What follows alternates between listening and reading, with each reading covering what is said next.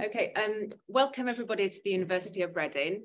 My name is Nicola Wilson. I'm one of the directors of the Centre for Book Cultures and Publishing, and we're really delighted that you could all be here tonight, and also to the online audience, welcome and hello, thank you for being with us. So this is the first event that the Centre for Book Cultures and Publishing has run with creative writing at Reading, and we're so excited that we can bring Kit to talk to you all today. I want to say a huge thank you to Shelley Harris, who has organised the event and brought Kit in and worked with to get to invite Wallingford Books along as well, so you'll be able to purchase some books later on if you'd like. Shelley and Kit are both I put down here powerhouses, but both hugely important contemporary novelists. Shelley is the author of 2 novels, Jubilee and Vigilante. Jubilee was the radio for Book at Bedtime when it came out, and also very excitingly a Richard and Judy Book Club choice. Shelley is one of our lecturer in creative writing here and is kind of heading up the creative writing department at Reading, which is expanding all the time. Kit, as you will all know, is the author of several books, including My Name is Leon, and supporting cast, and I teach working class writing. We have a module here in the 3rd year called Class Matters, and it's fantastic to be able to include common people on that, and we're all super grateful for all the work you've done in championing and different types of writers to be published. So yeah, I'll pass over to Shelley. Thank you very much, and thank you all for being here. Kit and Shelley.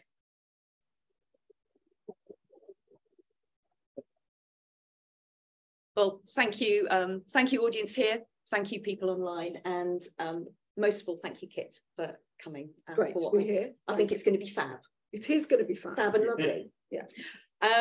So as Nicola said quite rightly, Kit has an extraordinary range as a writer.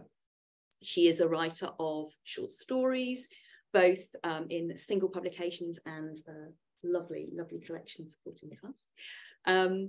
She has written novels that we'll go on to talk about. She has written a YA book, which is a twist on Moby Dick, involving a teenager in a VW camper van.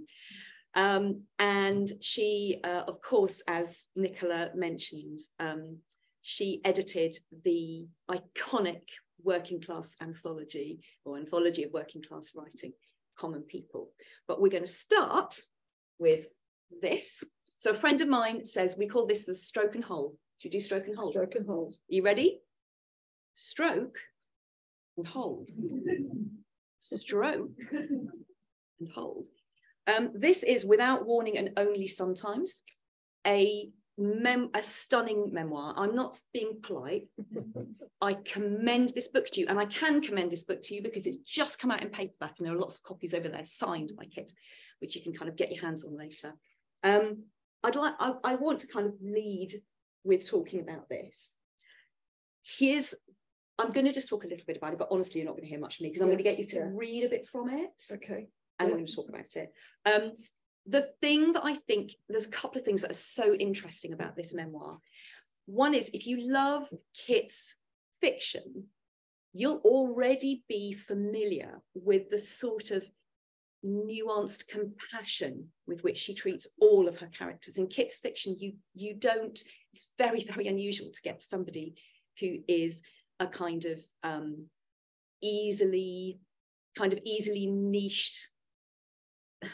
Even the people who do the things we hate most in Kit's fiction, we come to understand something quite profound about them.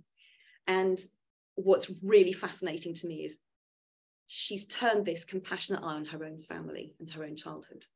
So if you know her fiction, this is going to feel kind of familiar in a way. I also think there's a real clear-sightedness about it, because it takes place in 1970s and kind of moves into 1980s Birmingham. And it's so clear-sighted about the political and social context in which you lived your quite extraordinary childhood. Yeah. Would you like to read us a bit? I will, but before I read, thank you for inviting me. I need someone a little bit old who's got magnifiers of about 2, +2. Does anyone got any +2 glasses? No. Everyone? Oh, there's a very generous. I'm going to get it for you. There's always somebody. I'm going to get it for you. 1.5's fine. I can work with 1.5. That's fine. Thank you. I forgot my glasses. That was very much above and beyond. I didn't mean somebody old. That's a rude thing. What I meant was somebody of my age. Thank you. Oh, they're perfect. Thank you. Do you want me to read anything in particular? I'll tell you what I'll read. My mother was an Irish Catholic. This would be 19. I was born in 1960. My mother met my father in 1958 rather. She's an Irish Catholic, he's from the Caribbean. And this is at the time of no blacks, no dogs, no Irish. So if you're black and Irish, you will be forced to live in the same house, work the same jobs. And obviously children result when you put the blacks and the Irish together. Don't know what happened to the dogs. And my parents, so my mother had, because she was an Irish Catholic, she had 5 children in 7 years. And then she became a Jehovah's Witness. And our lives changed, not for the better. So I was 6 at the time. So it's 1966 or 1967. And I'll read you the bit where my mother's had the Bible study, the Jehovah's Witnesses have knocked the door. She's fallen in love with tempted to say nonsense, she's fallen in love with the doctrine and the idea of living in paradise forever. And then she gets baptized. Mom gets baptized at the big assembly in London, and people start to call her sister. She learns all the rules and all the things she has to do to actually get to paradise. All the studying and preaching and not smoking and not fornicating, nor swearing, nor stealing, or even thinking about stealing, giving a little bit of money if you can afford it, and remembering the widow's mite if you can't, and making sure that everyone knows you're a Jehovah's Witness, because otherwise you're like Peter, who denied Jesus, his best friend, and grabbing every single opportunity to witness to people, even in the most unusual circumstances, like on the bus or at the park, and then answering questions at the Kingdom Hall of Jehovah's Witnesses by putting your hand up and reading out a scripture, and attending every single meeting, no matter what the weather, good or bad, and deciding whether you want to be wheat or you want to be chaff, because the chaff gets blown away. And women not wearing trousers, and men always wearing a suit and tie, and never, ever having a beard, because that would make them look like a hippie. But a moustache is okay. And women not teaching men, but knowing their place in God's order of things. Children being respectful to their parents and obedient in everything, remaining virgins until marriage, and only marrying another Jehovah's Witness. And cutting out any bits of yourself that felt like they were turning you into a homosexual, which is an abomination unto the Lord, and remembering not to talk to anyone who used to be a Jehovah's Witness. And if ever you were in any doubt about anything whatsoever, there is a scripture in Jehovah's Witnesses' special edition of the Bible that can tell you how to behave or what to do or what to believe. And from now on, you will never, ever be in any doubt about anything as long as you live. Play your cards right, keep the rules, and you will live forever. Of course, it's important to remember that Jehovah made us with free will. Maybe you don't want to keep the rules, and maybe you know other games which don't involve the Bible. If that's the case, and you don't want to live forever, there is also something waiting for you. For the liars and thieves and people who watch Top of the Pops instead of going to the meeting, and people who accept birthday cards, and people who want to have sex with their boyfriend or boyfriend and girlfriend, and people who think hymns sound nice, and anyone who's Catholic or Muslim or Sikh, Christadelphian, Methodist, Baptist, Mormon, Seventh-day Adventist, Church of England, Hindu, Jew, atheist, Scientologist, Buddhist, or plumb not interested, there is a terrible death waiting for them. They will die at Armageddon when God brings his righteous judgment on all the evil people in the world, with earthquakes and floods and fires and death and destruction. There is not long to wait. No, the end will come in 1975.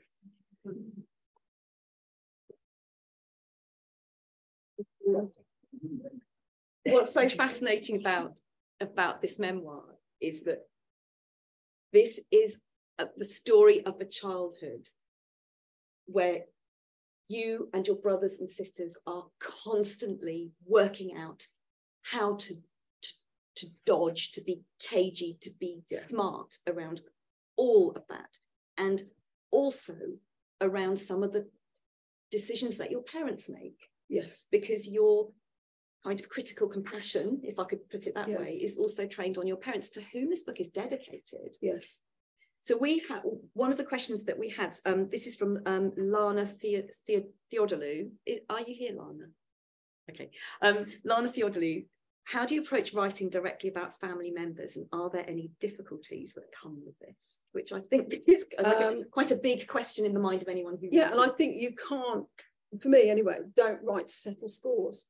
If you're writing and I mean, I'm angry about lots of things that happened in my childhood, but if you're angry with your parents, or you're angry about someone, or you want to get it out there and you want people to realise how bad someone was, you are not clear-sighted about what happened. You're going to miss something. Don't write to settle scores. My parents were useless. They weren't cruel. They weren't malicious to us. I mean, it was cruelty. They weren't getting up in the morning and think, I know how to make the kids' life hell. They were, for their own reasons, and largely because of their backgrounds and upbringing and racism against Irish and Black people in the 70s and 80s, they were not good parents. And we knew they weren't good parents. And, you know, I was hungry, I was cold, I was not looked after properly in many, many different ways. But I learned a long time ago that they were human beings before they were my parents. They had so many bad things happen to them. My mother was unhappy, she had mental health problems. My father was just a displaced, much misunderstood and maligned man, and it came out in very odd ways. And so I think when you write about those people, particularly people, I mean, my parents are dead. I would never have written this while they were alive. Never. They would have hated it. Even though every word is true, they would have had a different view of what happened. This is my view of what happened. My mother would have said, I did my best. My father would have said, I did my best, and they did. They would have been horrified to think some of these details are out there. But I definitely wanted to be fair to them. And I'll tell you now, when I was asked to write the book, I wrote to my brothers and sisters and I said, I've been asked to write my memoir. What do you think? I won't write it if you don't want me to. And there's 4 of them. And they all said, no, you've got to write it. So I wrote it. And I said to my editor, no one's going to see this before my brothers and sisters see it. So sent it to them on Friday with an email that said, here's the book. You can veto anything, any chapter, any words, any phrases, any person that I mention, any event that I mention, you have power of veto over it. I will not, if you tell me page 67, line 7, I am not going to persuade you into, oh, but it did happen. You don't even have to tell me why you don't like it. Just send me the page number and it comes out. There's no negotiation. So on the Friday, I sent it to them and immediately regretted my generosity because it was 70,000 words and there's 4 of them. So if they each veto 10,000 words, I haven't got a fucking book. So I was like, shit. And all weekend, the phone is ringing with, every time I pick it up, I'm like, oh, what's this going to be? And they would go, oh, but you haven't covered that bit where I fell over. I was going, it's not your book though. It's my book. It's about me. And we just laughed about it. And they were saying, no, have you remembered this? And I thought we'd forgotten about that. And isn't it great the way? And there's no there was nothing. There was one sister objected to 2 words. One sister, 2 words. Everything else, they were going, yeah, that's what it was like. Apart from the fact that they wanted to feature way more than they should. But the bits about me and the bits that impacted on them were just absolutely, yeah, that happened. And it was so important to me because, you know, I can't write about my mum and dad. It's their mum and dad. It's their sister. It's their cousin. It's their events. It's their poverty. Some of the stuff I talk about, it's not pleasant. You know, from somebody else's point of view, it's embarrassing. Some of the things that happen to us, it's uncomfortable. It's, you know, you feel vulnerable at some of these facts being out there. And yet they were like, yeah, good, tell it. You know, that is what happened. And sometimes I do events like this, and if I can't be asked to drive, my brother takes me. And when at the end with the question and answer, someone will say something and I'll start talking, and he's at the back going, actually, and he wants to have his 10 penneth, you know, he wants to talk about it. But it's massively important, I think, when you write about other people, as far as possible, and I know this isn't the same for everybody, bring them with you. Find a place of, you know, if you find too much compromise, you're going to have a shitball. So don't compromise so much that you might as well not write it. But for me, it's massively important to find a place of peace and conciliation and agreement with what is out there. So 2 things strike me. So one thing, I've got to be honest, I'm amazed. All of our sense of our childhoods and our lives are so subjective. Yes. And we're always our own heroes. Yes. Right. We're the only hero in our story. I think it's astonishing that you got an answering call from each of them. Yes. Yeah.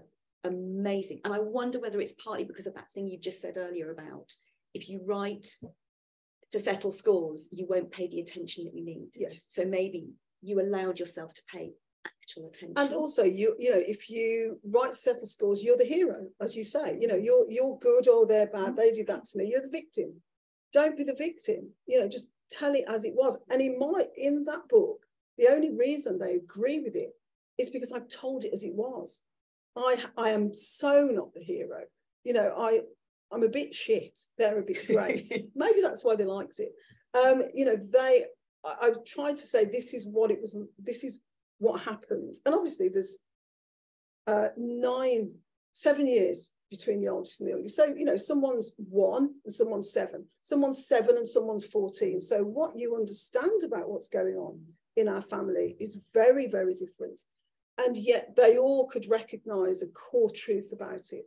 And I think it's that thing, the clear-sightedness. I think if you try to be clear-sighted and just say, this happened and this happened and this happened. Don't deal with the why, because when you're a child, you don't know the why.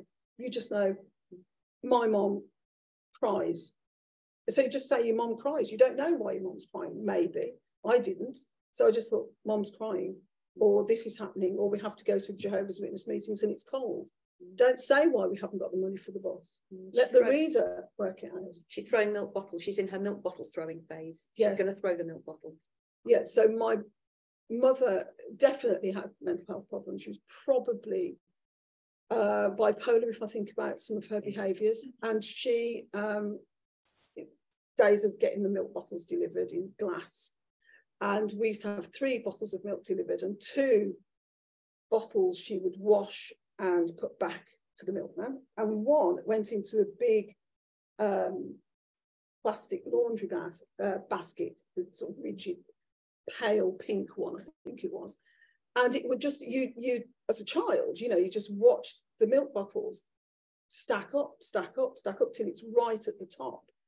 And then you knew, because we'd seen it before, what was going to happen. One day she's had enough. She can't cope. And it's very quiet. She wouldn't have any temper about it. She'd just drag that milk bottle out to a concrete yard we had at the back of the kitchen. And she would pick the milk bottles up, and one by one, she would just smash them against the wall. And she would just like focus in on the concrete, and she'd just smash 30 milk bottles and maybe more. And we used to be in our rooms going, you know, it's one of Mum's turns. And then she very quietly, you sort of hear this grunting noise of the noise she made when she was throwing milk bottles. Then very quietly, she just sweep it all up, put the bits in the basket, and she'd be fine for weeks. And then you'd watch the milk bottles. And that's her way of coping. She didn't slap us. She didn't gamble. Do you know what I mean? She didn't have drugs, as far as I know. She didn't drink. That was her thing. And so as a child, you just go, milk bottles, you know, you could hear her dragging the milk bottles, you'd be sort of chinking, you'd think, okay, it's her day for letting it all out. It was you know, even then we knew it was bizarre. We knew that was strange behaviour. We didn't know how strange until we were much older. But you work out right the way through the book what you have to do to get through that moment. Yes. You keep your head down. Don't say anything. Yeah. And there are these, I don't want to kind of do spoilers because everyone's going to buy it. But I mean, there are moments where you negotiate. So Kim, your sister Kim, who you typify in this as being like super smart. Yes. There's a point where you get to do this very, very beautiful thing, which is that you get to sing Handel's Messiah. Yes. Yes. But you cannot work out, because obviously Jehovah's Witnesses must not sing Handel's Messiah. But Kim, there's a lovely moment in the book where kind of little Kit is like, oh my God, she's gonna do it. I think and she does it. She negotiates. She finds a way of selling it to your mum. Yes, yeah, she was great. I mean, all of my brothers and sisters, you know, we had, as anyone that comes from a big family, you know, there's a hierarchy, or there's a skill they've got that they haven't got, or that child's going to needle the parents more than that child. You knew it. And my sister Kim was really clever, and she was also good. So she was a good Jehovah's Witness. I wasn't a good Jehovah's Witness. I had a cigarette when I was 10. But she was really good, and she believed it. That's the most important thing. She would never lie.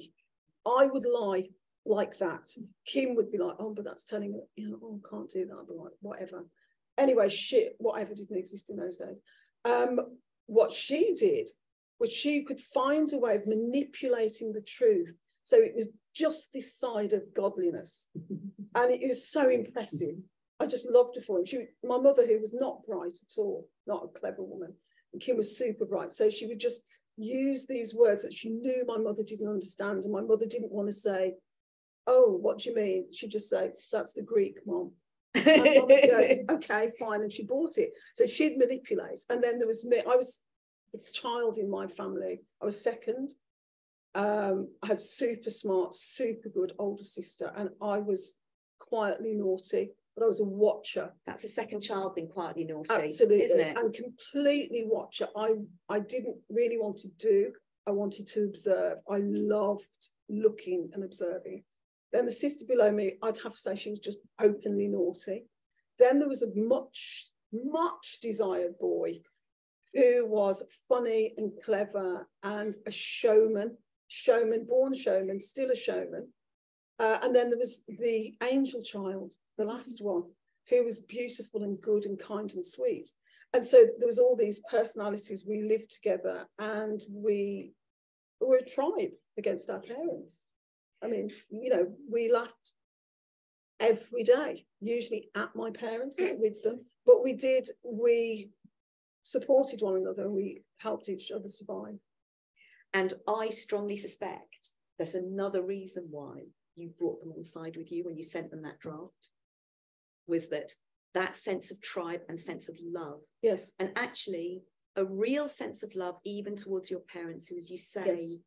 I mean, like Kit's dad in it, he's this dapper guy, like just the descriptions of what he wears, like I want to see his Chelsea boots. Do you know what I mean? Yes. And he's a great cook. So it's, as you say, it's like your childhood, you describe it as a time of so much hunger. Yes. But then, like, if Kit's mum's out and Kit's dad gets to cook, it's amazing. And you're just, as a reader, you're just silent. So you give us I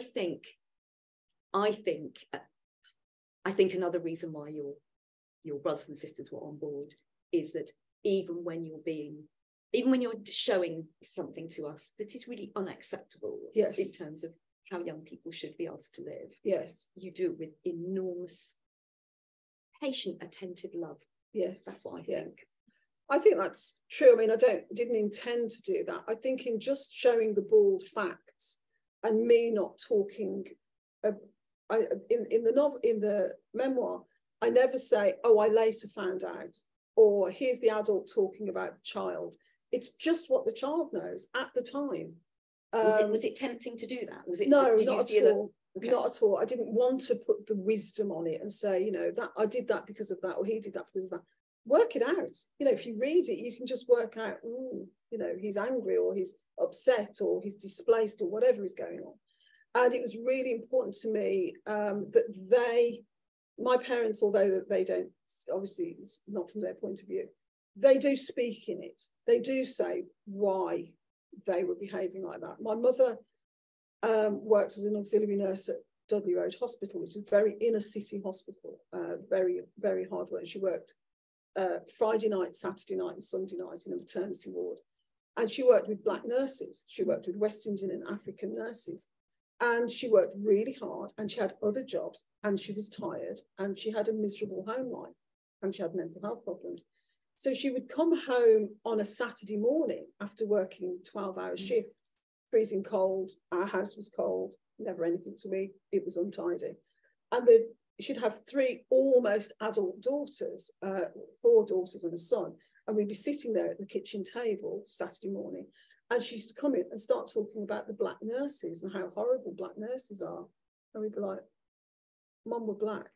You know, she never thought about the effect of her words because we were her children.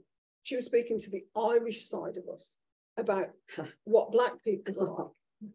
And we were just like, we were nudging each other under the table like, what is going on? And then my father, who was a bus driver and worked nights again, would come home after being spat at by drunks, called all sorts of names I won't say, and hit sometimes, and, you know, terrible racism that he endured from white people. And he would come home and say, you know, the white man, he's like this, and, you know, white people, they're like that. And we'd be like, half white, Dad. And we never said it because it was just not worth saying it to either of them. They didn't understand. He's talking to the black side of us. He's talking to us about what it is to be a black man and a black person in white society, racist white society. And then my mother is talking about what it is to be a white person, an Irish person, and to be not understood by black people or not appreciated or whatever. And fortunately, we never internalized a moment of it. We would just, as soon as they went out of the room, we'd go, they're mad. They're both mad. You saved each other. You saved each because other.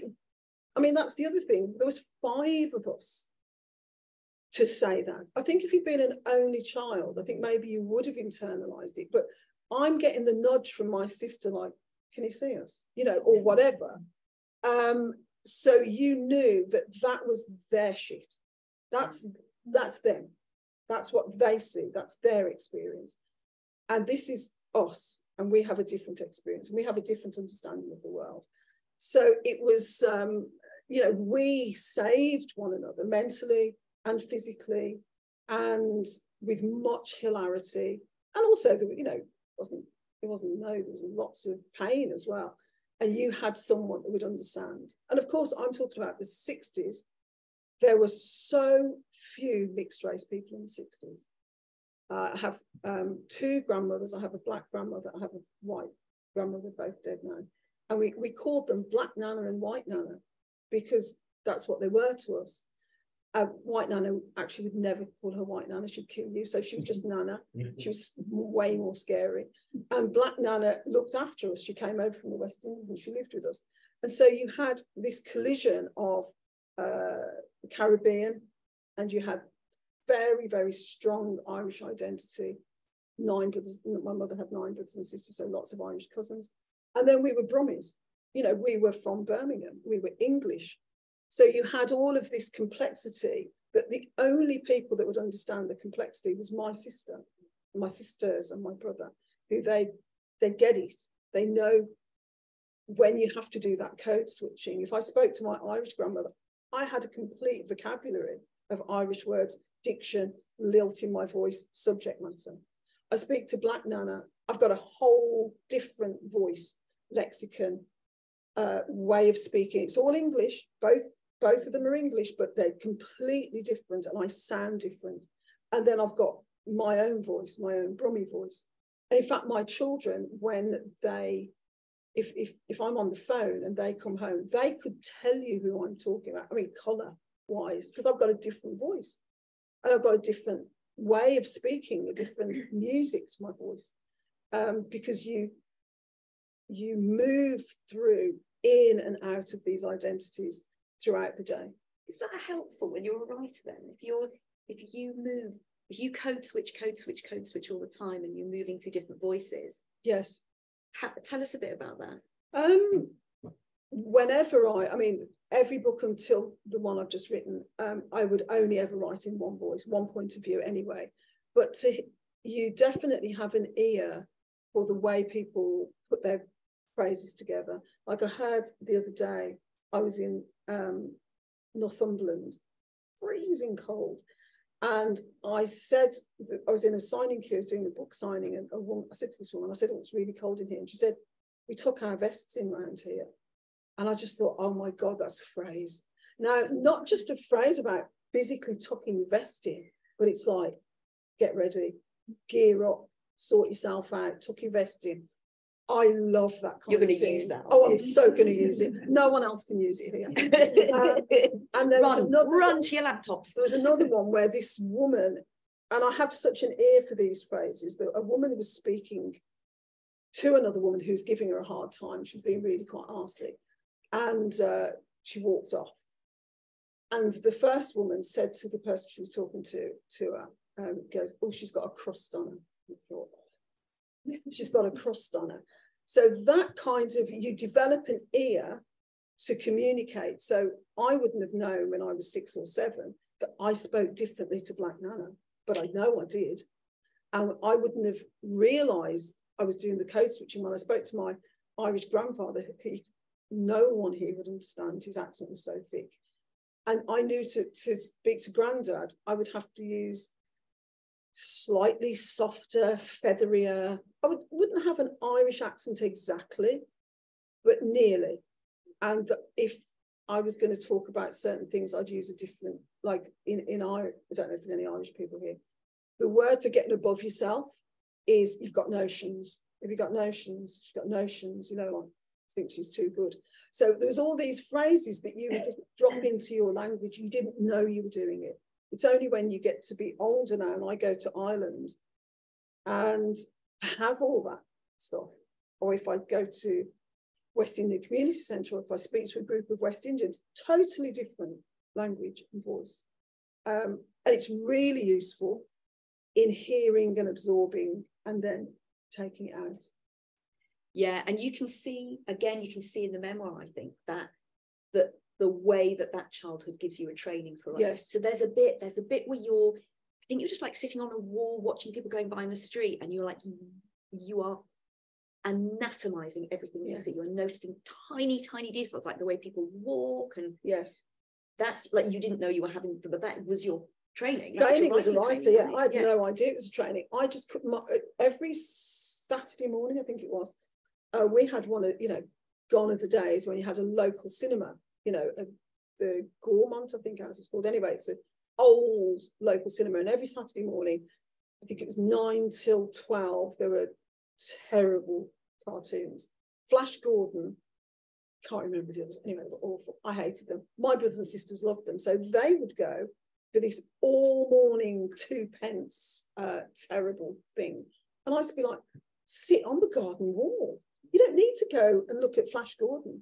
I used to sit on the front garden wall and watch people walk down the road. Oh, it was so interesting to me. The way somebody might hitch their handbag on their shoulder, or somebody was tired and their head would be to the side, and there was 2 men at the top of the road, and I didn't know at the time they were gay men. I didn't know, and they were quite camp, and they wore tight trousers and a jacket with fringes, and I was just stare at them like there's nothing I'd ever seen before. And then there was Irish labourers who had a certain walk. Anyway, I'm going to bore you all with the details. To me, it was the most fascinating thing. It was a film. You just watch these people walk up and then watch this woman walk down. There was a tramp that lived on our road, and then there was Maggie May who had a funny hat. And these characters, to me, way better than Flash Gordon. It was real for a start. I don't care about space or whatever. I've never watched Flash Gordon, I don't know why. Whatever he was doing, space interested does in. come into it. Yeah, exactly. So for me, that woman walking home with a bag of potatoes with a head on the side knocks everything else out into the park. Just loved it. And I used to do that every Saturday morning instead of going to the cinema. So which brings me to one of the things, you know, I talked about the kind of compassion in the book. I think you're compassionate towards little Kit as well. And, and we see, I think we kind of leave you when you're early 20s? 22. 22. We've had a really, really good question. So this is from Sarah Brewer. Sarah Brewer says, I'd just like to say how much I enjoyed reading the autobiography. I'm very familiar with the places she mentions and the areas she grew up in, and found it very powerful, evoking a lot of memories of my childhood, spending time with my nan, who lived in Ivor Road, Spark. Oh, wow, yeah. And my mom went to the same school as Kit. Wow. And here's her question, which I think is a banger. Yeah. If you could say anything to your younger self, what would it be? Don't worry. Stop worrying so much. I was such a worrier. My God. I had insomnia when I was probably 9. I stopped sleeping. And my dad worked shifts, and he would often be up at 4 o'clock in the morning to go and do the first shift on the buses. And I used to be awake sometimes when he woke up. And it was like him waking up, and I'd hear his footsteps and I'd hear his boots on the pavement as he walked to work, and I felt I could go to sleep then. I've had insomnia all of that time. Mostly that was worry, hunger and cold as well, but mostly worry. I couldn't even tell you what I was worrying about, but probably the fact that I was going to die because I was a Jehovah's Witness, and I was bad, because there's a scripture in the Bible, I think it's Ephesians chapter 3 verse 16, you can look it up later, which says that there is a sin of the heart. So you can steal the cup there. I can steal the cup. That's a sin. But if I look at the cup and I want to steal the cup, that's also a sin. Now, imagine saying that to a child who doesn't sin every 2 minutes, because I might do that, I might do that. And you might think about it and discount it, but you've had the thought, say you've sinned. And I used to absorb all this absolute crop and believe that I was sinning every 3 minutes, because I'd think about doing that, or I'd say, shall I steal that food in the house, or or I've sworn, or I called my sister a pig, or whatever it is. I was sinning all the time, because even if I wasn't doing it, I was thinking about it, even if I rejected it. So I would go to sleep thinking, I'm going to die. I'm going to die in 1975, obviously, when Armageddon comes. But even before I die, I have the wrath of God. I am judged by God. I am not meeting his exacting standards. I am no good. I'm bad. And I think that kept me awake all through my childhood. And I still have insomnia now. I can't believe I'm 62, because I was going to die at 15. Every day is a bonus. But I think start that young enough and it'll stay with you forever. You're programmed. Yes. Definitely. Thank you for that. So what I thought we might do is just talk a little bit about your novels, particularly what I'm really interested in. Kit's debut was My Name is Leon.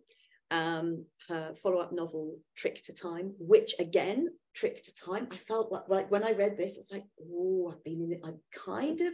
This is interesting, because some of it is set in 1970s. Yes. My Name is Leon was televised last year by the BBC, starring people like Lenny Henry and Olivia Williams and Christopher Eccleston. Yeah.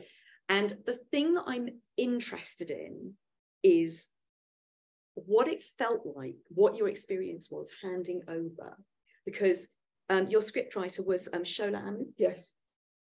what was that process? What was it like to kind of, I'm going to be really assumptive and say kind of relinquish that story, Yes. but you may not have experienced it Yeah. like that. What was it like? So when I wrote the novel, we had to work out who's going to narrate the audiobook, and I was adamant it had to be Lenny Henry. So adamant, we had to fight to get him, but got him, we did. And when he was recording the audiobook, I went to listen, which was incredibly great.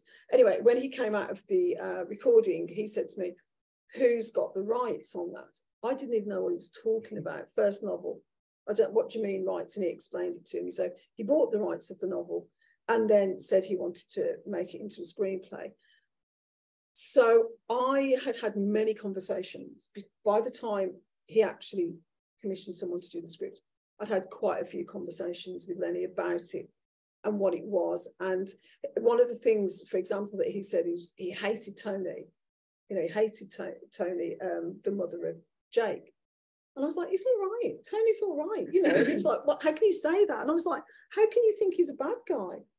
You know, he's not a bad guy. Anyway, I'm not going to defend him. I think he was all right. So we had lots of conversations. Tony very lightly features in the thing. So for me, handing it over, I trusted him. Right. I knew it wasn't going to be scene by scene of my book because there's an hour, you know, an hour and 20, I think. So I knew that whoever he got was going to have to cut loads and tell a thread of the story. You can't tell it all in an hour and 20. It takes 7 hours to read it. Or 8 hours to read it, I think. So I knew it was going to be an eighth of the book. And so it was quite nice to hand it over in a way. I couldn't have cut out what they cut out. No way. Do you think you were too? Do you think it would have felt too hard? Yeah, and it would feel like gutting your story. Every scene that's in there, I think it's got a reason to be there. Yeah. So why would I take it out now? I couldn't have done it. And I got to go on set when they were filming it. It's so great. I mean, just, you know, every writer's dream is to see some word that you wrote spoken by a famous actor. It's like a dream. It's a dream. It's great. I have got a 4-second cameo in it because they asked me to go, would I like to be in it? And I said no. Anyway, they persuaded me. You said no? Oh no, I was too embarrassed. Also, normally when I haven't got my hair like this, I've got quite a 2023 hairstyle. I said, oh no, because they wouldn't have had hair like that in 1981. And she said, we've got a wardrobe department. So, we can work with more than that. Some very bad clothes as well from night. So they had a whole rack of 1978 to 81 clothes. Purple leather jackets. I mean, hideous clothes that I wore, I had to wear, and a head wrap. And I'm sitting, and it's in the first 2 minutes of the film. So you all know, you can watch out for me. Obviously, I ruined the whole thing. I'm sitting in a maternity ward with a fake baby. Fake babies are really heavy. They make them really heavy so that you don't just... Like it's not like a doll. Yeah, so they put this fake baby in my lap, and you're literally like this. And I think that's what they want. That's why it's about 4 stone. No, it's not 4 stone. It's about 2 stone. It's really heavy. So you hold it and you put your oomph into it because you have to, because it's so heavy. And I think it's the emotional weight that they want you to respond to, but you're responding to the physical weight. So I was sort of staring at this baby like this, and the camera just goes past. Anyway, that's my moment. That's my Hitchcock moment of being in my own film. It's great. That's really cool. So actually, it just sounds like a really happy, because you had all of those very, very useful conversations with Lenny Henry, and you realised you trusted him by then, and you sounded like a good experience. Also, if you can't let it go, don't let it go. Don't sell the rights, because once you sell the rights, you sell the right to the story. He could have put, Leon could have had 5 brothers and sisters. His mom could have been a wonderful mother. He could have done anything he wanted with that story. You relinquish the rights to the story. So if you are worried about that, or if you don't think you can bear to watch it, don't sell it. Don't sell the rights. You don't get loads and loads of money for selling the rights. So just don't do it. I'd say to anybody. Yeah. It just sounds so glittery and starry. I think, I'm sure that it's so not starry. It sounds glittery and starry. It really isn't. It's a great privilege completely, but actually when you're on set, there is so much time, you know, for one scene. It's like, we're going to put the cameras here, now we're going to put the cameras there. It's like, you know, a scene that's a minute long will be 20 minutes in the making. And you're sitting there wearing purple and struggling with a 2-stone baby. And it's freezing cold because it was a school hall that they'd made to look like a maternity ward, because that's what they would have looked like in the 80s. It's freezing, you know, I've got my fake baby, I'm wearing horrible clothes, I've got 80s makeup on. Oh, it was bad. It was bad. But for the lovely young people today, that 80s makeup it's cutting edge now. No, and things have changed. And the clothes. And the clothes as well. Yeah, definitely. That's really groovy. You'll be. I think the thing that's really nice is that both of the books. Sorry, I kind of didn't say this in the beginning because I assumed you all knew. But like, My Name is Leon was bestseller. It was critically acclaimed. It was shortlisted some very, very nice prizes. And what's really great is that the television adaptation was equally loved and equally critically acclaimed. So I feel like there was kind of a nice relationship there. So I wanted to pass this. This is a statement and a question from our colleague here at the university, Tony Capstick. He's Associate Professor of Language and Migration. Are you in the room, Tony? Hello. Are you happy if I read your words out? If you read it, I can't remember exactly. It was good. Tony, I read My Name is Leon when it came out. I still enjoy reading it now. So rereads, you do reread. Thank you for writing about working class families. Yes. My question is this. It's obviously extremely pertinent to us here in this institution. If boys like Leon were able to make it onto university courses, what do you think universities could be doing to support him in his studies? If they can get into university, I mean, that's the big thing. So there's two types of boy there. There's the black boy from a working class family, then there's the child in care. So he's a child in care, very, very, very under-resourced. The expectations of children in the care system are appalling. Just for people that don't know, children that go into the care system, the government or the local council is the parent, supposed to be, in fact, the parent of that child, instead of the natural parents who, for whatever reason, can't look after them. And if that is parenting, it's appalling. You will have children in the care system that have 14, 18 moves, might go into care at 7 and move every 6 months. And so their chances of getting it together enough to do their A-levels and to go to university, they on paper get lots of support to go to university. But the numbers of children that grow up in the care system and go to university are very, very low. So if that child had the drive and the support to go to university, it would be a case of considering what happens to that child in holidays. You know, sometimes where are they going? They've got halls of residence. Where are they going? Most people go home. Where's home for a child in the care system? That would be major, and that would be could be a shameful thing that they didn't want to say to their friends. I have to go into temporary foster care, and so Christmas holidays will be there, summer holidays will be there, Easter holidays will be there, and that can be embarrassing and uncomfortable. And then there's the divulging about this family setup to other people, you know, at university or anywhere, you know, will talk to each other, and are they understood? There will always be additional needs in terms of support and understanding. I've got 2 adopted children, and when my daughter adopted my daughter at 2, when she went to school at 5, the first week, it was bringing a baby picture. She hasn't got a baby picture. And I was furious. I was absolutely... Did you have words? Can you imagine?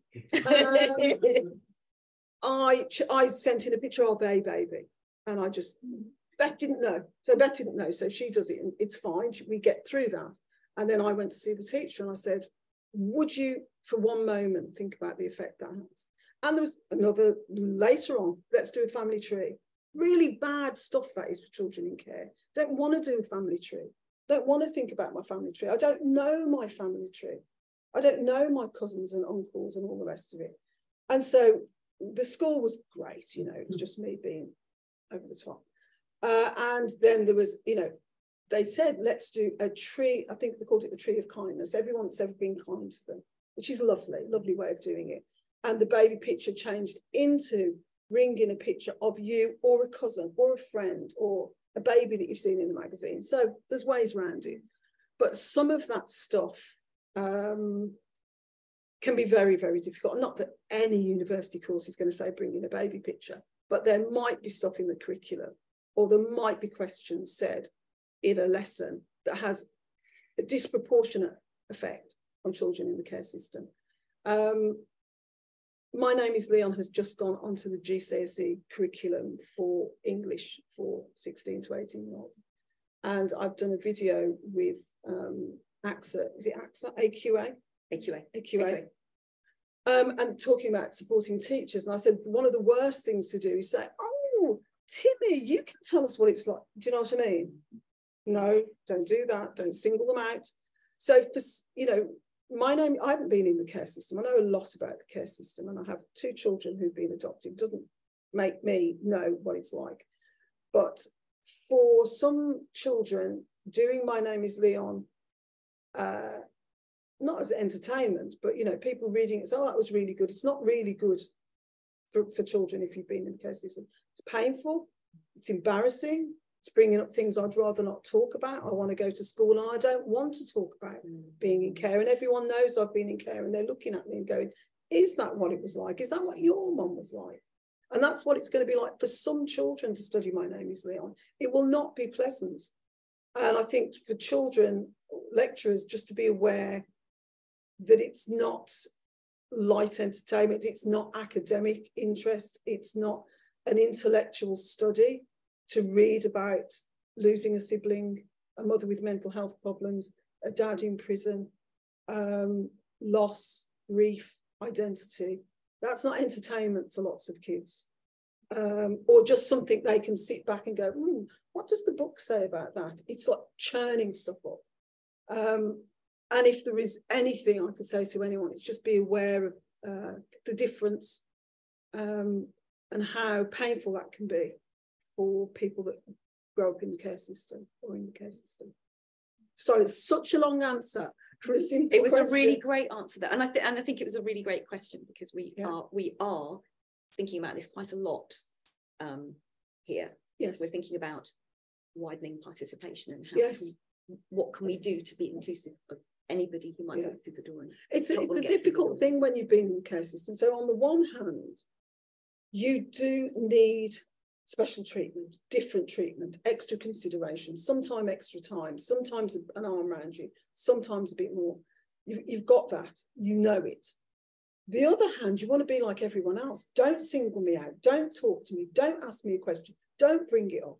It's a really difficult balancing act between being there and offering your love and consideration and your care, and shutting up when you're not singling someone out and making them feel that the only thing you see when you look at that, oh, you're in the care system. Every time I look at you, you're in the care system. Everything, oh, you're in the care system. They want to be like everybody else. They deserve to be like everyone else. They are like everyone else in most material ways. Then they have this extra thing that can burden them. And I should also say, and it would be unfair of me not to, that for some children, going out of a very difficult family circumstance into care is the best thing that ever happened to them. It's a positive thing. I speak to children that have been in the care system and adults that have come through the care system, and it's saved their life sometimes. So it's not always a negative thing, even if it's a difference. It's not going into care was terrible. Sometimes going into care helped me survive. Thank you for that. And thank you for the question as well. I'm going to suggest, if we can manage it technologically, I'm going to suggest in a minute we take a quick break Does that, I'm going to suggest that we take a quick break. I would very much invite you to visit our bookstore, where Helen and Drew will be thrilled to sell you. So you've got Without Warning and Only Sometimes, you've got My Name is Leon, and you've got The Trick to Time. And they're signed copies. And when we come back, we're going to be talking about the iconic collection, Common People. We're going to be talking about working class writing, and we're going to be talking more widely about the writing life. Yes. And I'm going to suggest maybe, is it about 5 to 7? I'm going to suggest maybe, what do we think? 10, 15 minutes? General feeling, 10 minutes? 10 if minutes. Very, very deeply heartening. And I said before the break that we would be turning our attention to Common People. I'm going to do stroke. Common People. So its 4th anniversary of publication is this week. Yes, actually, isn't it? Yeah. So this is a book which my colleagues at the Centre for Book Cultures and Publishing will be very, very, very familiar with. It's a book that Kit edited because she wanted to showcase the work of working class writers, both established writers such as Mallory Blackman, for example, or Damien Barr, Jill Dawson, Yep. And also writers who are new to being published, including, so there's a beautiful piece in here called Domus Operandi by a writer called Riley Rockford, who had her first publication here. Yes. And we invited, she has been to speak to us. Did you know this? No. She's been to speak to my prose masterclass 3rd year group. Great. Because it's a stunning piece of writing. It's a stunning piece of writing I would never have read had Common People not been published. And actually, I want to read you this thing you'll love. Okay, so this is from an audience member who I think might be online, because it's Simon Frost, who's the principal lecturer in English at Bournemouth University. This is what Simon Frost says. For the past 2 years, Common People has been a regular feature on the MAs in creative writing and publishing and in English and literary media at Bournemouth University. The students are a broad, diverse mix, UK and international, and we do a lot with widening participation. I don't know whether outside the university people know what that means, but it means really broadening the sense of who might come to university, it having been quite narrow in the past. Common People provides a reason to talk in class, about class and creative writing, both as a creative act, but also very much in the production and mediation and for audience and writers' identity. We invite students to contribute and discuss examples for assessment. I want to thank Kit for her efforts and to pass on the look of recognition on students' faces when we discuss these things. For many, it is the first proper endorsement of their thoughts and feelings from an institution such as a university that they've ever had. For some, it's quite profound, and he wanted to thank you. That's great, thank you. So while we dry our eyes, Common People within the publishing industry, there was a lot, it created a lot of buzz and a lot of talk, and there was a real sense that it was changing the discussion about working class, particularly working class writers, because there's also a separate discussion, I guess, about working class people working in publishing. Yeah.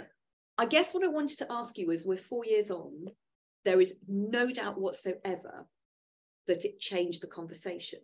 How do you feel about whether it changed? Like, is publishing changing quickly enough?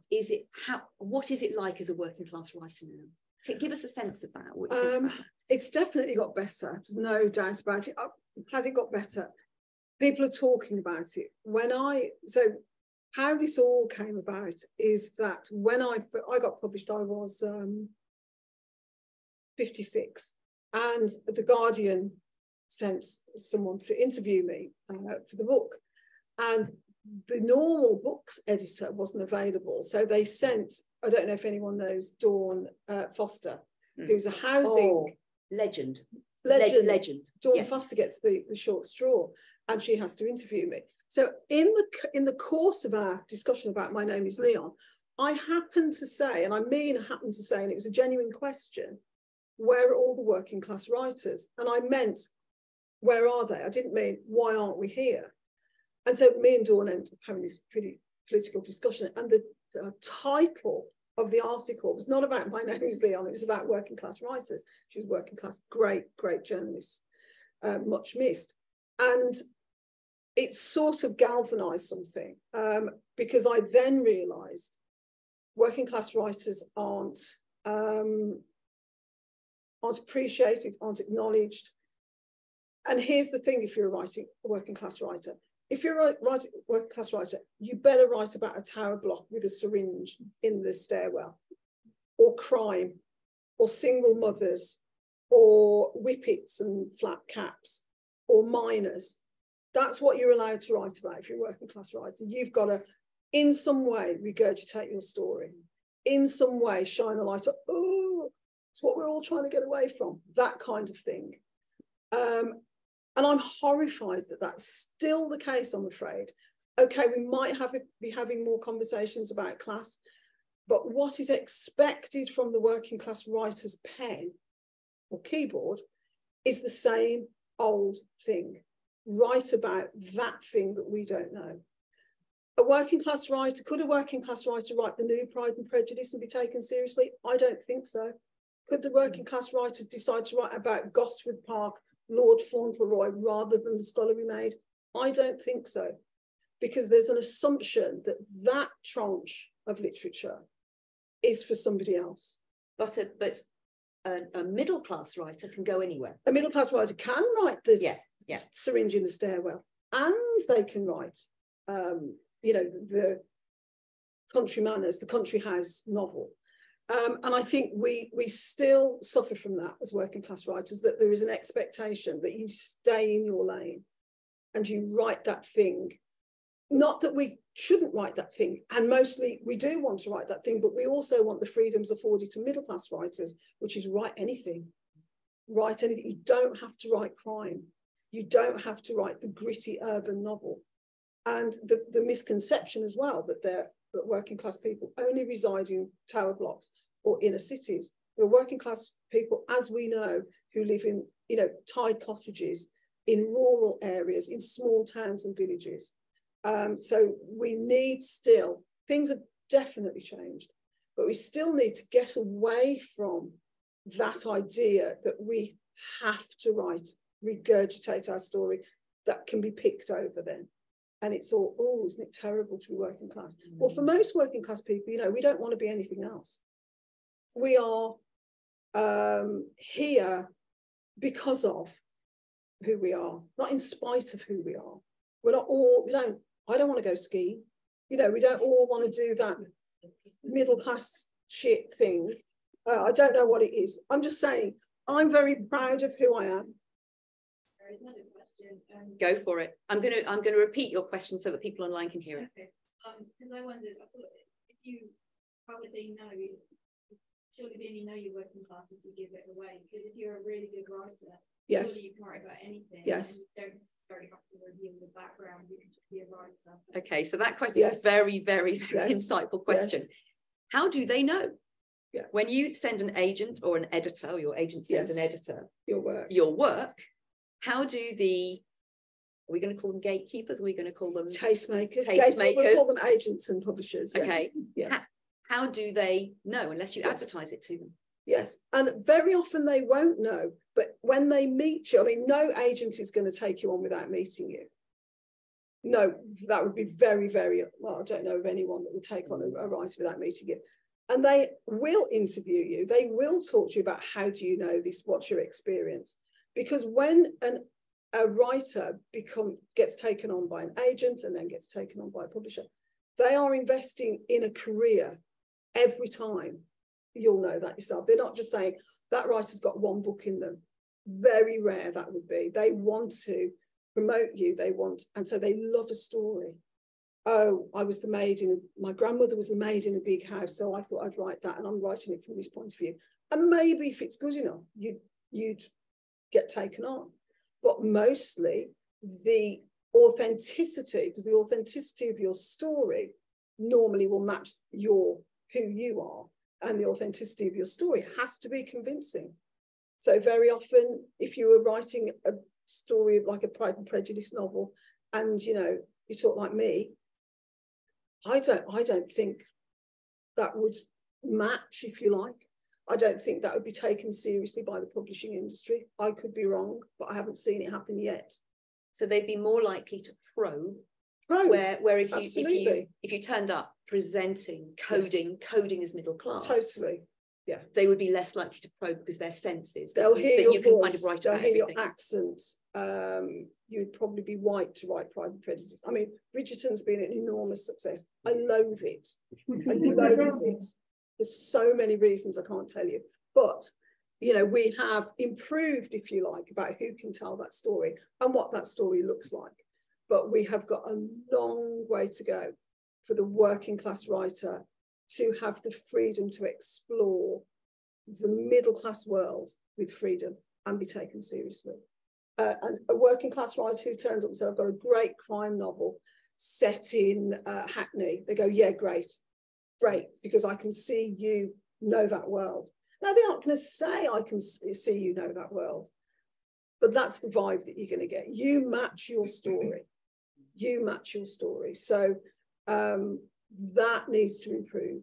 What has improved is conversations around class are taken seriously, and within the industry, they're taken seriously. And I know about 5 authors, maybe more than 5 authors that were first published in Common People have gone on to get book deals. Because sometimes all you need is a start. You just need a tiny bit of success and you can say, oh, that person thought I was good.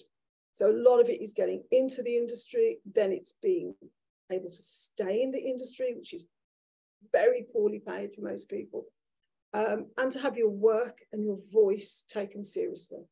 Massively important. Interesting. You put me in mind of so our the MA module that I teach, the novelist and indeed editor who works in publishing, Kasim Ali, came in and was really interesting about, so not talking about class but talking about people of colour. He said it's great, everybody wants to sign up a writer of colour. Yes. And sometimes, like he was very upfront about this, so I'm not telling you anything he honestly wouldn't tell you, but you know, he got a very nice advance. But he said he has watched from inside the industry if white authors falter a little bit with their sales, they're much more likely to be supported than the writers of colour that he sees. Yes. He's like, they really want to sign us up. This is a golden time. Yes. You know. Yes. And you'll get money for the first book. Yeah. But then the career, the longevity. Yes. So I guess the question, so I'm super aware that in this room we have beginning writers. Yes. And I definitely know that some of these beginning writers are working class beginning writers.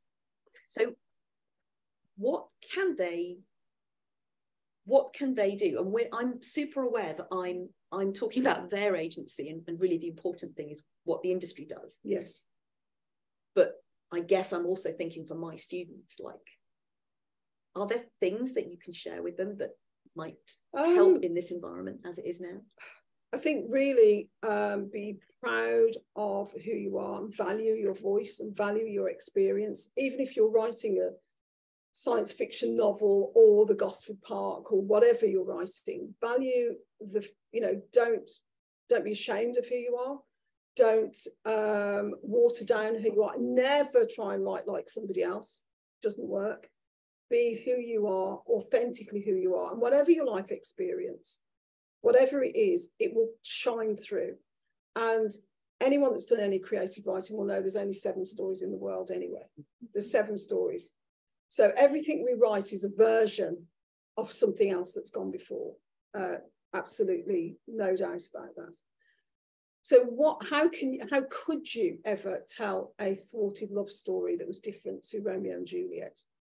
The only thing you can bring to it is what you know about life and what you feel about life and how you've seen and how you felt it, how it's happened to you that you fell in love or got your heart broken or wanted that person that you shouldn't want or can't have.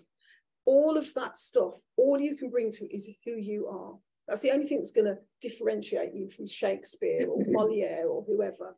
So for me, and I only ever had success writing when I did that thing, and I brought to it the painful stuff, the stuff that actually you just think, oh, I can't talk about that.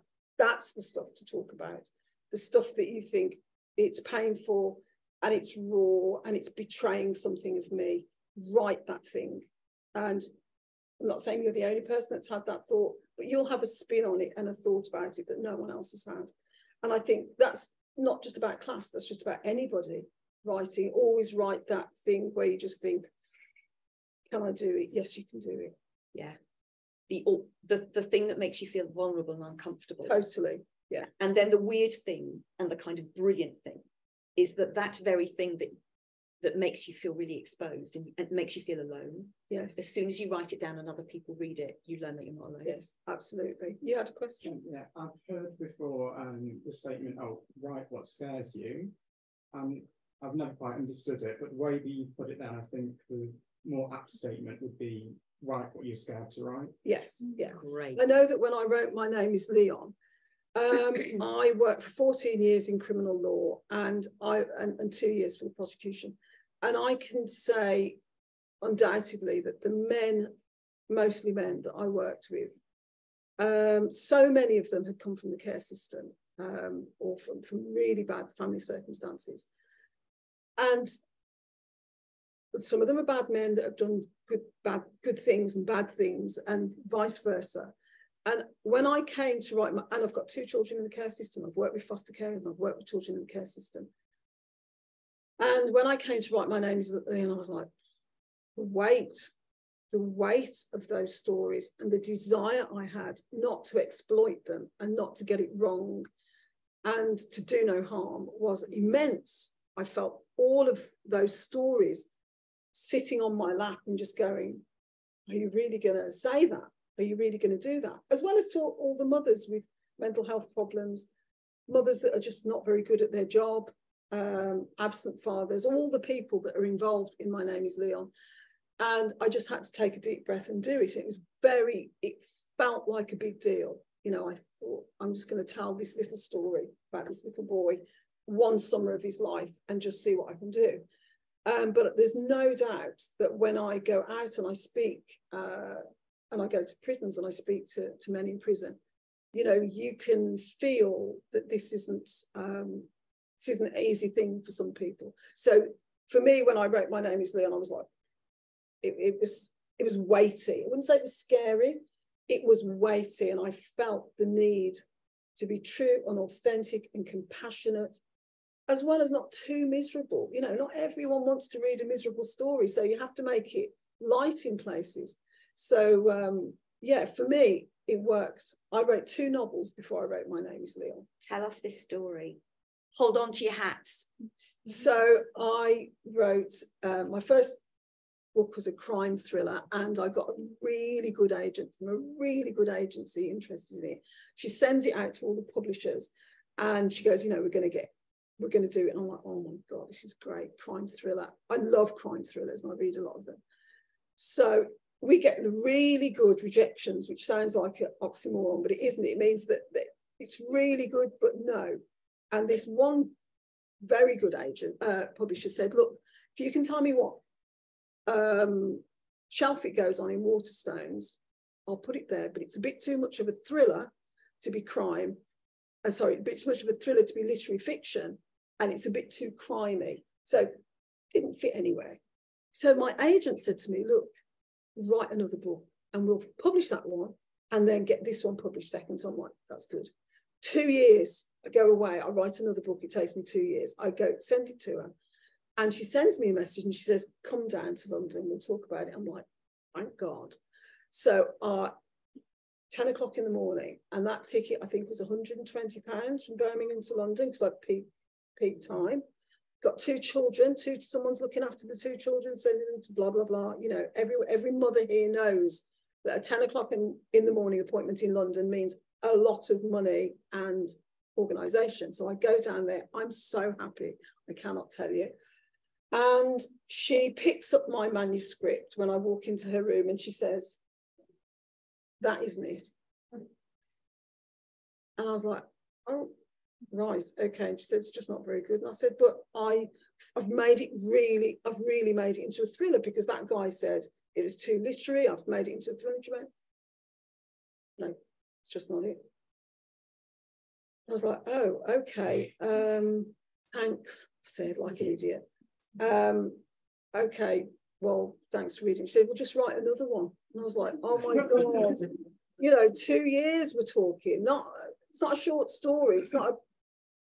So anyway, I go away. I thank her for being maligned, and I go away and I write another book. And when I got home from that appointment, after spending all that money and time and hope, I sobbed. I was absolutely distraught. I thought, who did you think you were that you could write a novel? You obviously can't. You're rubbish at it. How embarrassing. I was so ashamed. I was so embarrassed. Not 1 second did I blame her. It was all me. It was all wrong. I'd embarrassed myself. Just can't write. And it took me a long, long time to actually start that third novel, which was My Name is Leon. And I just thought, okay, I had a short story, which was a chapter out of My Name is Leon, and I decided that short story would be a novel. And I had to take a deep breath and actually write the painful thing, not write the crime thriller caper that I love, by the way, and I will not hear a word said about crime thrillers being easy reading or easy writing, actually. And I wrote that thing that was painful. And I wrote it in about a year and 3 months, sent it to her again in March. And by August, I hadn't heard anything. So in August, I get in touch with her and I say, have you by any chance read it? And she said, yeah, actually, I'm really glad you've wrong. I'm going on maternity leave. Don't wait for me. So she sacked me. Not many people have been sacked by their agent, let me tell you. I have. So she sacked me and she suggested I go elsewhere. And she gave me a couple of names. And one of the names she gave me is my agent today, who sold My Name is Leon, and the rest is history. But what I would say to anybody who has suffered like that is acknowledge the pain of how hard it is when you get rejected. It's not, you know, oh, pick yourself up. If you really want to do it, you'll do it. Well, I was in a very fortunate position where my then husband worked. I didn't have to work.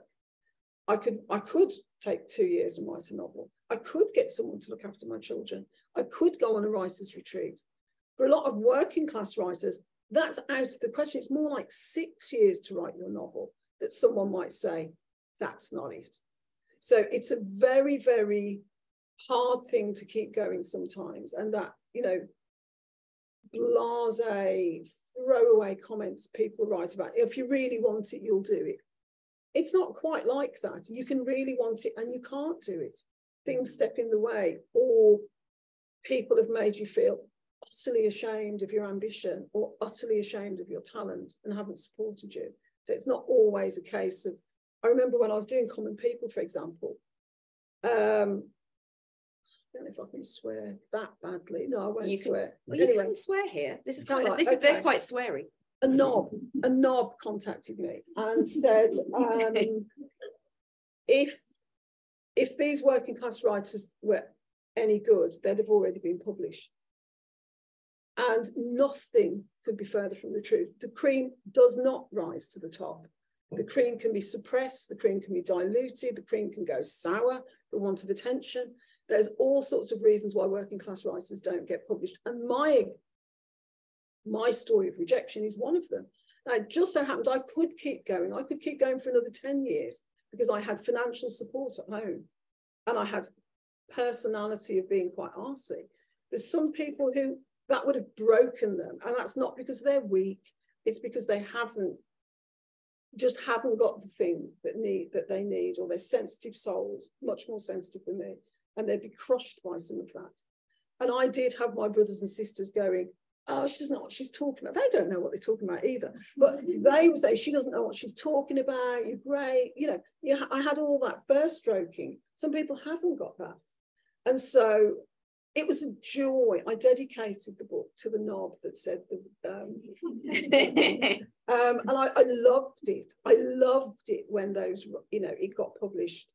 And one of the things about Common People is when it got published, I wanted to anonymise everyone's story so that you couldn't tell who was well known and published already and who was brand new. But actually, it was really important that people had their name on it. And there is no difference in quality at all between the well-known writers and the first-time writer. There's no difference in quality. They're all superb stories. So rejection, very, very difficult. But if you can, keep going after you've acknowledged the pain and ranted and railed against the world. That's an excellent bit of advice. We've had a really, really interesting question from, you told me how to pronounce this surname. Faye. Jamie Faye. Is Jamie Faye in the room? Maybe online. Okay. I just think this is such a good question. When did you realise you were working class? Yeah. And had a different story to tell? And do you feel middle class now? You kind of semi-addressed this earlier by going, I don't want to go skiing. I'm quite proud to be working class, but I'll never be middle class. Never, never, never. I could have all the money in the world. I've got a middle class lifestyle. Absolutely. My children are middle class, definitely. I always use the example of Wayne Rooney, who's a millionaire, or any other footballer for that matter. Does that wealth make the middle class all of a sudden? No, it doesn't. It doesn't make them. Class is not about wealth at all. You have impoverished gentry without two pennies to rub together, you know, Lord and Lady so-and-so, and they live in a crumbling mansion and they've got nothing. That does not make them working class. It's not about money. It's about life chances. It's about education. It's about capital. It's about privilege. So after so many things, and it's not about money. So I will never, ever, ever step out of being working class. But I would never have called myself working class when I was growing up. I was sub-working class. There's nothing working class about my family or my life chances. I lived on a street of terraced houses, all the same. And my neighbours, I thought they were middle class. I thought they were posh. I had no idea that they were the same class as me, because they weren't. They had food, they had holidays, they had a car. The children had new clothes, not clothes from jumble sale. They had well-tended houses. I thought they were normal working class people. They were sort of, you know, what people call decent working class. Phrase I hate. Respectable. There's no such thing as indecent working class or disrespectable, unrespectable. So we were immigrant class. We were sub-working class. We definitely didn't reach to be working class. And I only started describing myself as working class once I got into publishing. I'd never have said I was working class. Even though working class goes from, in the minds certainly of the Daily Mail, people who've never worked and perhaps whose grandparents never worked, right to people who've got two cars and a, you know, semi-detached house or a detached house. You know, there's this big swathe of people that are working class with all of those different life experiences. The way that some of the tabloids talk about being working class is appalling. You know, scroungers, scum, all the rest of it. And then there's the sort of decent working class people that work really hard, salt to the earth. David Cameron, the shirkers and the workers. Do you remember that? Totally, yeah. Absolutely appalling language. And for me, working class is, I can't imagine ever being anything else than this. I'm utterly, utterly proud of it. And don't understand why some people aspire not to be. It's because of all these, We have questions online. Yeah. Oh, that's awesome. Let's move to questions. Sorry. No, go. Jenny has asked if you think that growing up in a working class household makes you more driven to achieve and to make the most of life opportunities in adulthood.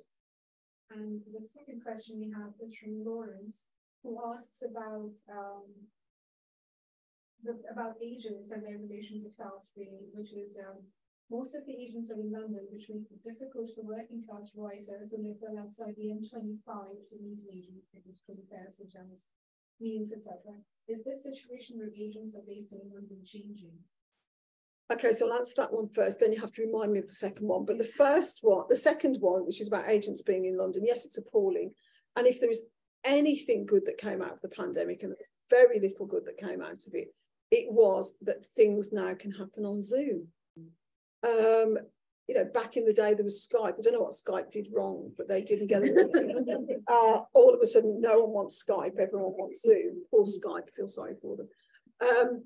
So there was always the opportunity for a phone call as well. And if agents thought to myself, actually, do you know what, that girl's in Scunthorpe, that writer's in Middlesbrough, will I ask them to come to the office, or will I try and do it on the phone? You know, all it takes is a slight shift of focus to think about people's family circumstances. And the agent from the agency, which shall be nameless, could have rung me and said, you know what, I don't think this book is it. Don't call me down to London. You know, just be aware that for some people, this is an enormous big deal. Even if you're in London, it's a big deal to go to some parts of London, let alone if you're outside of London. So all it takes for agents and editors is to make use of technology a bit better. Phone, Zoom, Skype if you're old school, all of those things. That means that being in London is not such a detriment. It is still a detriment in that agents live in London, and most of the literary world happens in London. That's never going to change, I don't think, even though loads of publishers have opened little offices. There's Harper North, isn't there? Harper Collins has got the North. There's Hachette's, I think I've got Bristol and somewhere else. But they are satellite offices, and they're very much satellite offices. The big decisions, they're made in London. And that's not just publishing. That's acting, that's ballet, that's everything. All the arts happen in London. We're never going to change that. But I do think the people that work in London are a bit more cognizant now that it is not a joke to get on a train early in the morning, go to London to have some bad news, or even to have some good news. Give me the good news on the phone. First question was something about class. The first question was about whether you think growing up in a working class household makes people want to achieve more when they grow up. Yeah, no, I don't think that at all. I think there's something which you hear all the time if you work with children. Children are resilient. I cannot tell you how much I hate that phrase.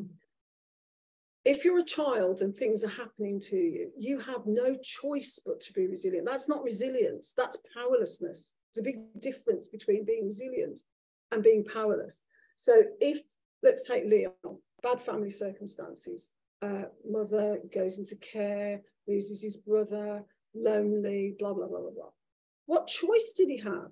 No choice. So it looks like resilience because he's not crumbled or falling on the floor or whatever. It looks like resilience. And I would say that about working class people. You of course, you have the drive to succeed, but also how hard it is to be in a working class environment sometimes where you have poor housing, poor education for your children or poor education for yourself, not enough money, poverty. We all know about food banks and the absolute disgrace it is that they are proliferating and needed so much more.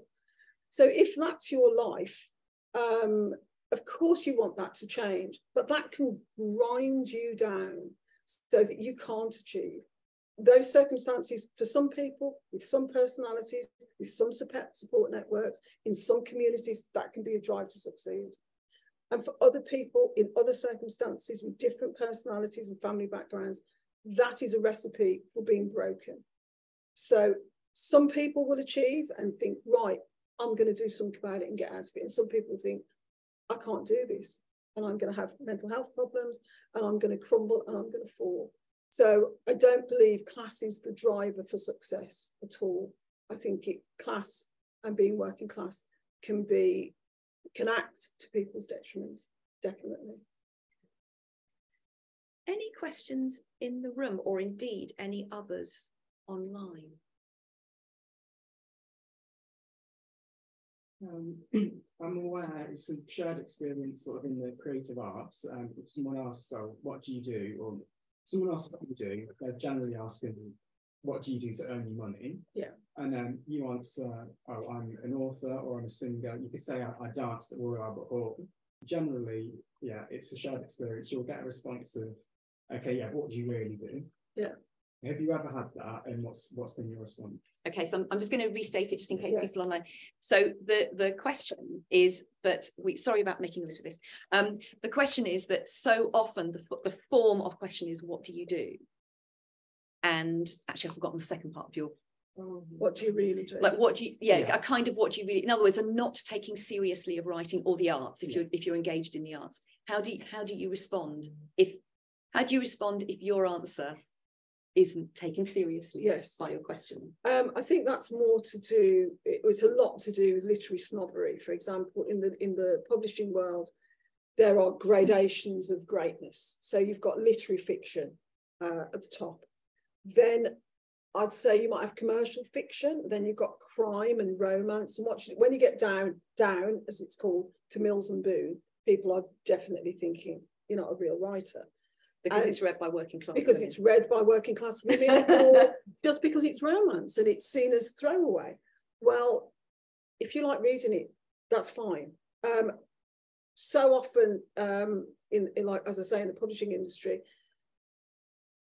there's a sort of expectation that you've got to be in Waterstones, for example. You know, can I buy your book? It's no good if it's self-published or it's on Amazon, or it's just online. You know, there's all those sort of things where there's this, and then it comes down to you not being taken seriously. If, for example, you have self-published your novel, even though the books that became the TV series Killing Eve was a self-published book on Amazon. There's lots of good self-published books all over the place. And also, depends on what your measure of success is. If when you start writing, you say, I want to win the Booker Prize, that's fine. But if you say, I want to write my grandmother's story and publish 12 copies and give it to every member of my family, that's a successful novel because you set out to do what you wanted to do. So it's very much about your own perception of what success is. Don't let other people define what your success is. If your success is the 12 books for members of your family about your grandmother, that's success. And if you want to win the Booker Prize, just work hard at it. I'm not saying you'll do it, but also own that ambition. When I did my MA in creative writing at Oxford Brookes, the lecturer went round the class and said, you know, what do you want to do to everybody? And I just want to write a great book. I want to write like Saul Bellow. I want to write great poetry. And I'm like, just want to be on the table in Waterstones. And I did. I wanted to be on the 3 for 2 table in Waterstones. That was it. That was it. That's what I wanted. I wanted it and I got it. I got Leon on the 3 for 2 table. Actually, you don't want to be on the 3 for 2. You want to win the Booker Prize. But for me, it was going into Waterstones and seeing it with a sticker on 3 for 2. Was it a great moment? Like, oh my God, it was great. I loved it. I was just like, oh my God, I've got there. And so it's sort of, you know, Americans are really good at this. They'll say, that's what I want. I want to do that thing. I want to be that person. And they're not ashamed of the ambition. I think sometimes in England, we're a little bit like, just want to do beautiful things, or I'm not sure. Be sure. Be sure about what you want and then go for it 100%. And don't let anyone look down the nose at what you want to do, whether it is the 12 books or whether it's the Booker Prize. Just, you know, I can't swear. But you can pay any attention, fuck them. Yeah. I'm going to ask a supplementary question because, of course, the economics, I'm sure you all know, the economics of writing, for example, a novel is that unless you're a celebrity who we ignore, no one's going to pay you anything for the entire time that you write it. Okay, you work for free, unsure whether you'll ever be paid for 2 years or 3 years or 4 years or 5 years or however long it takes. Okay, so when you're at that point, yes, to go back to your question, what you do, I mean, in a very literal sense, what you do is, I am writing. Yeah. But you don't have any external validation. Yeah.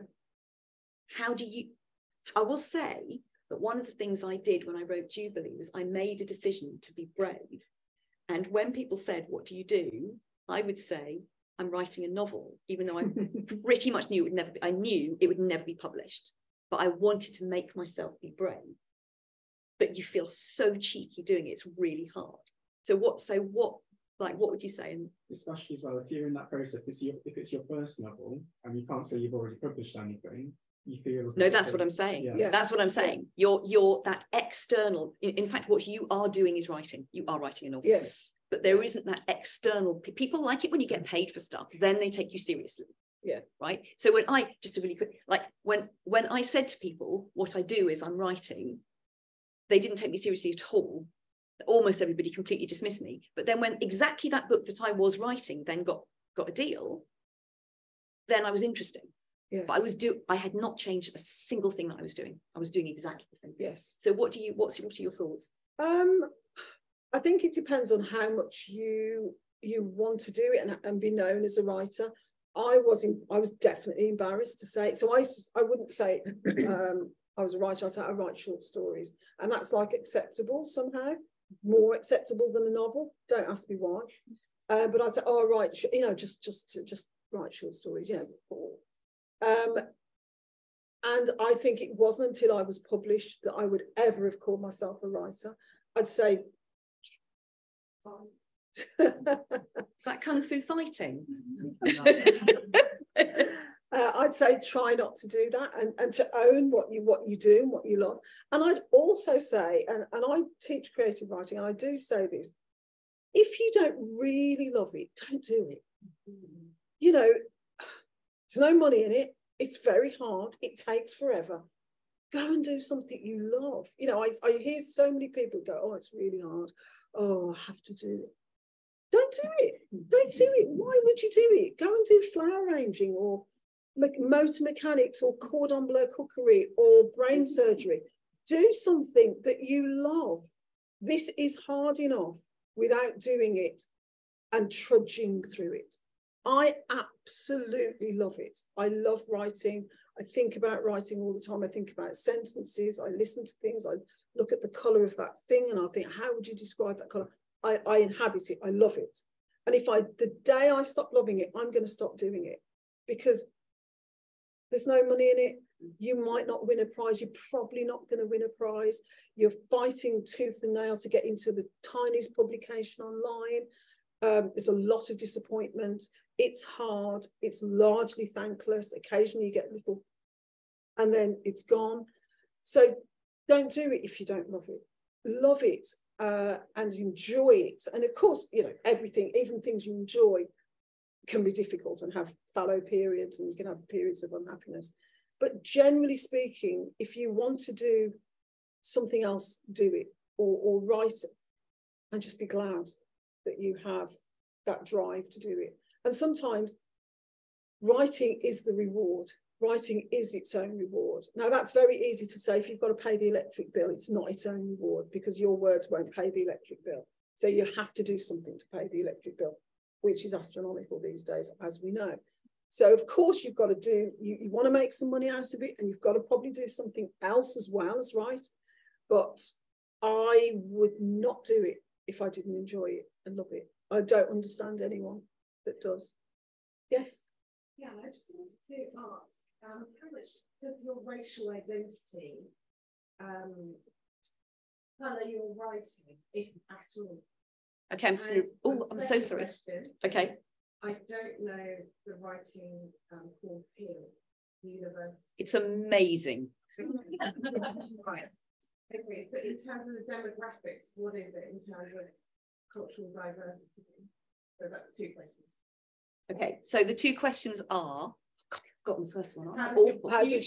That's right. How much does your racial identity colour your writing, if at all? Yeah, so to what extent does your racial identity colour your writing? And the second question was about here at the university, the kind of demographic for people on creative writing. Because a lot of people from the Black minority population much more risk averse.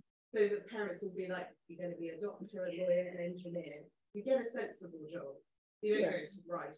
You don't become, a theatre director. So that's what I that sense that it's hard to take a risk in such a fragile occupation. So very briefly after you have answered. I'll very briefly answer your other question because it's not really fair to ask Kit about the demographics of creative writing here. But how much does your racial identity sort of affect what you write and how you write? Entirely. So being born when I did and being a Black Irish person in Birmingham, you are automatically an outsider. You know, there is nowhere to fit in. There's no, when I was growing up, there is no mixed race community at all. You're going to be the only Black people. We were the only Black children at the Irish Centre, and at the African Caribbean Centre, we're the only people with a white mom. So we didn't fit in anywhere. So you're an outsider completely. Being an outsider is absolutely great training to be a writer. It's perfect. My first novel was about a mixed race boy in 1981. That was, you know, a lot to do with my upbringing. I know what it was to have a Black parent and have a white parent and have their different views. My second novel was about being Irish in 1974 with the Birmingham pub bombings, where my Irish family suffered Irish racism. My grandmother and my uncles and aunts definitely suffered from being Irish. Being under working class is largely to do with the fact that both of my parents were immigrants. So we had a very different working class experience to the working class experience. If you were a white Brummie working class, you were having an experience of the class system or of writing. But if you're outside of that, you've got a different experience completely. So all of my writing is coloured by who I am. I can't imagine writing something. That's probably why I couldn't write anything about space or vampires, because I don't know how to have that kind of imagination. I have to write from, on some level, my own experience of the world, which is as a Black Irish woman and a Brummie and working class and so on. Yeah. Sorry, I know you're going to say something, Shelley, but I was going to ask about coming from Birmingham, something from the West Midlands herself, and I sometimes feel that's a bit of a minority in higher education and provisioning. How much does coming from Birmingham inflect your other films and identity? Oh yeah, massively. So Brummies have got a particular sense of humour where it's very flat. It's not cutting exactly, but my God, if you've got something that you'd rather not people didn't talk about, that's what they're going to talk about. You cannot take yourself too seriously. You cannot get above yourself. If you're from a Brummie community, and anyone got so in Birmingham, there's a place called Solihull. Don't know if anyone's heard of Solihull. I think what's his name? Someone did a sketch about somebody, you know, considerably richer than Yao. Do you know that sketch? Well, that's somebody from Solihull. That's what it's about. So in Birmingham, in Moseley, where I'm from, if you thought you were too good, and especially when the Blacks and Irish started moving in, you moved out of Moseley and you went to Solihull. And that's just like, there's a phrase for it in Birmingham, and it's called B92 syndrome. And that's the postcode. And it's because you've got B92 syndrome. You think you're too good. You think you're better than Birmingham. And it's that kind of thing. And definitely I write about, I think that's why I write about normal people. I write about people who haven't got B92 syndrome. They know who they are. They stay. They stay and they love it. And I do really love people who know who they are and have no pretense, have no pretensions. Yes, I know you've got an answer to your question, but let's just hear. But relevant, I think, the previous questions and thinking about writing what's offensive to yourself using language that's offensive as well.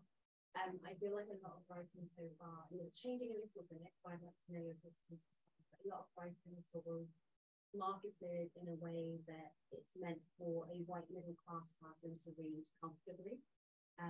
For example, I would never call my grandmother grandmother. She doesn't speak English. I call her something else.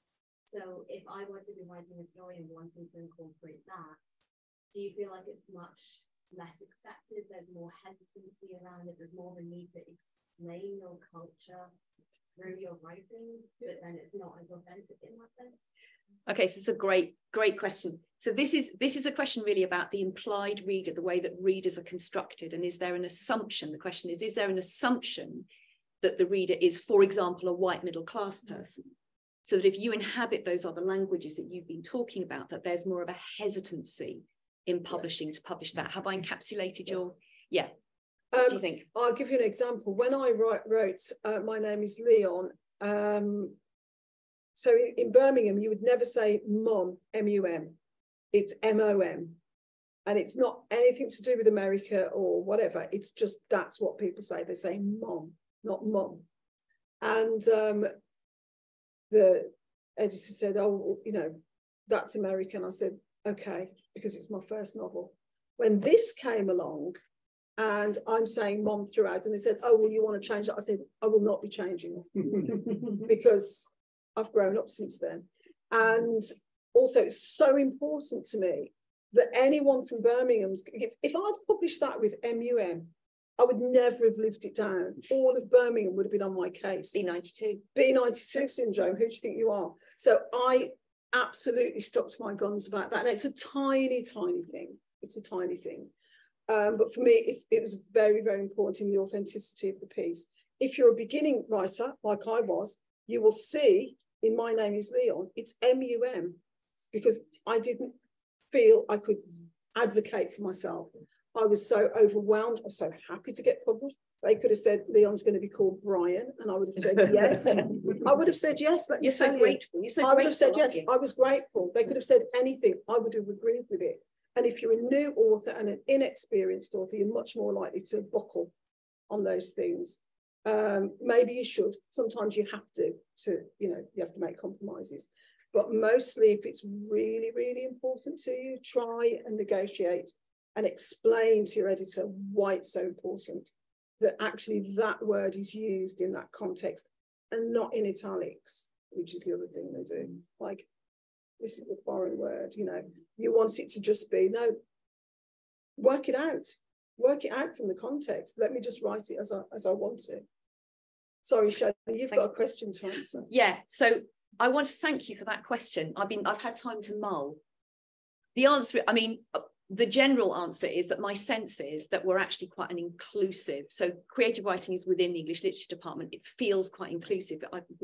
I work with students from a lot of different backgrounds, but I have never thought to wonder whether for a creative subject, which might lead, as you say, to a kind of more fragile way of earning a living, whether actually there's less take up. So what I'm going to do now is go and find out. I'm going to talk to somebody who knows about stats and can compare, I don't know, the art department and the creative writing department with kind of the general university. Thank you for the question. I know but we could have said we'd finish at 8, but I kind of feel like the last question shouldn't be for me. So anybody got a really quick question? Yes. I think, excuse me, when writing in memoirs, did the act of writing it out actually change anything that you thought you already knew about your childhood, like bringing in, or was it a case of just regurgitating those memories? Because you did say that it was, yes, you know, from the child's point of view, and a lot of it. Yes. Whether it found its way into the book or not, did it change what you thought of it? So the question is, was the act of writing about childhood actually quite transformative in terms of, like, did it reveal to you, Kit, stuff you thought you knew but didn't? Am I? Yeah. Okay. I can only say it got crazier. So I knew it was weird. I did know it was weird. I always knew it was weird. But then, because all I did was, there's no plot. You know, there's no plot. I'm writing a memoir. I'm still alive. So there's no, you know, what you do. So I just went down. I said, that, I'll write about that, and I'll write about that, and I'll write about that. And I just had like one word, that, and that. And then you're looking at it, you think, it's mad. Like, there's one incident in the book where, like I say, my mother was strange. And one summer, she made my brother, who would have been about 6 or 7 at the time, wear lederhosen for no reason whatsoever. So these green leather lederhosen were purchased from I don't know where. We had no money. And my brother, who was like a stick insect, he was so thin. And the lederhosen sort of stood off him because they were just heavy green leather with red piping. And we were like, thank God that's not me. There's only one. And so he had to wear the lederhosen. And the same summer, she bought herself a furry David Crockett hat with the tail and a mouth organ. And she spent the whole of the summer sitting on the back stair, learning to play Beautiful Dreamer. And we'd go up to her and go, Mum, we're hungry. And she'd be just, that was a summer. That's it. That's the whole story. And my childhood had like that. Then it had the milk bottles. Then it had Black Nana. And it just had all these things. And when I wrote it out, I thought, it sounds mad. And it was mad. But it was my childhood. I didn't know. It's only now I'm older and I know what it is to have an ordered house and to feed your children and never buy lederhosen under any circumstances. Only now do I realise that was weird. That was bizarre. As bizarre as it really, really was. At the time, we laugh about it. You know, we still have, you know, family do's and we'll laugh about it. But mostly now, I do realise it was extraordinarily weird. Definitely, yeah. Thank you so much. I'm so sad to be finishing because I just want to kind of keep you here in a slightly strange, creepy way, frankly. I want to thank you so much for your generosity, actually, in sharing with us what you have. A generosity not a huge surprise to anyone who's read your work. Thank you. It's been a real joy. Thank you. Thanks. Right.